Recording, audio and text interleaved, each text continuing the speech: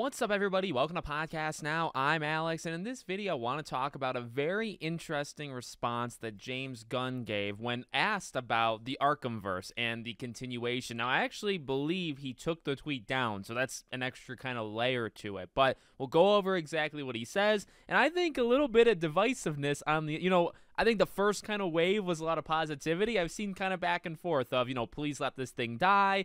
Don't make it a Suicide Squad 2. A lot of back and forth. The first kind of wave was more, thank God, like, yes, we're getting more of it. But we'll discuss all that as we go. So let's read what was asked, and then let's read James Gunn's answer. So the question was, hey, James, is the Suicide Squad Kill the Justice League will be the final game for the ArkhamVerse? And then James Gunn says, no plans of it being the last. And again, he takes the thing down. That's all we have of it.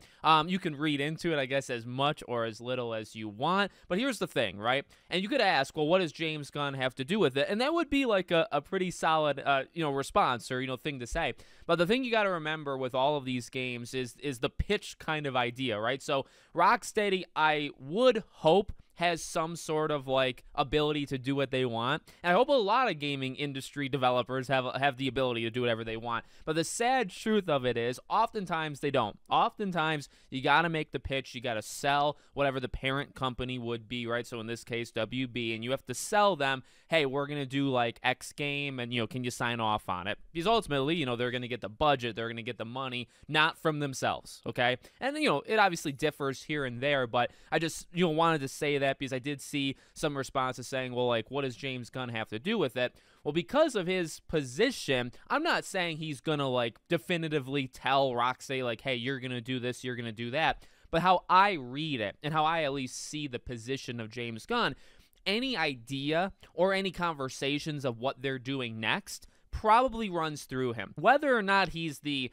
be-all, end-all, if he's a dictator, if he again, demands things, or he just kind of like hears things out, right? No matter what kind of leader he is, his position at the company, to me, tells me that he would at least hear it. So his answer of saying, no plans for it being the last one, that tells me that Rocksteady has had discussions, whether they've been told to do something or they've decided on their own, they are going to continue this into the future. And James Gunn, being in the position he's in, maybe he okays the thing, maybe he doesn't okay it, but he still needs to hear the ideas, right, pitched out loud. He would have heard it. So I read very much into this that, okay, this is happening. You're going to get more ArkhamVerse games. Now, is that the right move? Okay, the way I see it, this is our path to the Justice League / any Justice League member game. That's how I see it. I did see people saying, like, would you do Suicide Squad 2?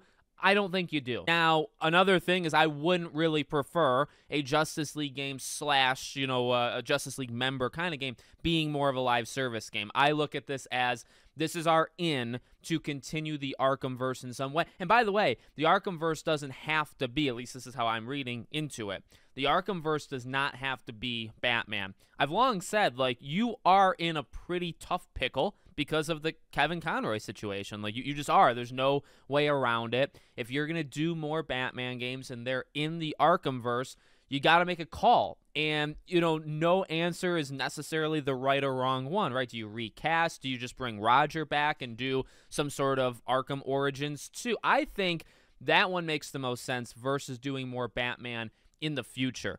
Granted, we also don't know what happens to Batman. At least I don't. And maybe the leaks said it. I haven't looked at the leaks, as I've told you. I don't know what happens here. Maybe Batman survives, doesn't survive. Suicide Squad Kill a Justice League. Okay? That would obviously make an impact on, if he's going to return in future games. But when I hear, truthfully, when I hear ArkhamVerse, well, yes, like, it was all started with Arkham Asylum. But because of where we've gone with this, and I think even like Gotham Knights, right? When Gotham Knights comes out, when I say ArkhamVerse, when other people say it, I just think it's in the universe of that. It doesn't necessarily have to be Batman. So when he said, no plans of it, this being the last one, I don't look at it as, oh, we're going to get an Arkham 5, if you count Origins, as being a numbered title and you line them all up.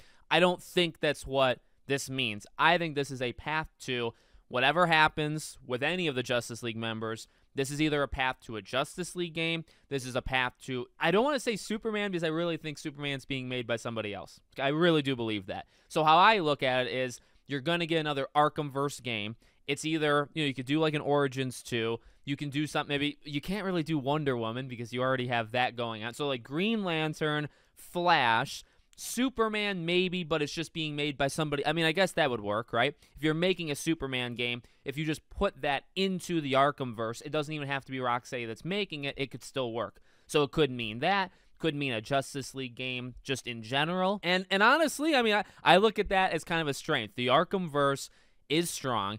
It's loved. People still love it. People care about it, like, deeply, and I think it's why they don't want, Suicide Squad to ruin it in any way, right? Because we've, even though Arkham Knight was so divisive and still is, Arkham Knight is looked at in all sorts of ways, but there's just such strong memories with the Arkhamverse in general, and we don't want it, to be destroyed. Now, again, there are some people that just want it to end, and I totally get that. I think I said this back in the day, I don't see any problem. I don't see anything wrong with doing like what they did with Gotham Knights in the sense of making it its own thing. Weirdly enough, Gotham Knights sets itself up to literally be in the Arkhamverse, and they just choose not to, right? Like literally with the opening of Gotham Knights and how they're leaving, how they're leaving just the city of Gotham and leaving, these protectors. You would think if you told just a random Joe that this was like the sequel to Arkham Knight, I think you'd get them. I think you'd fool them because it's like it's very clearly almost made to be it, but they didn't want it.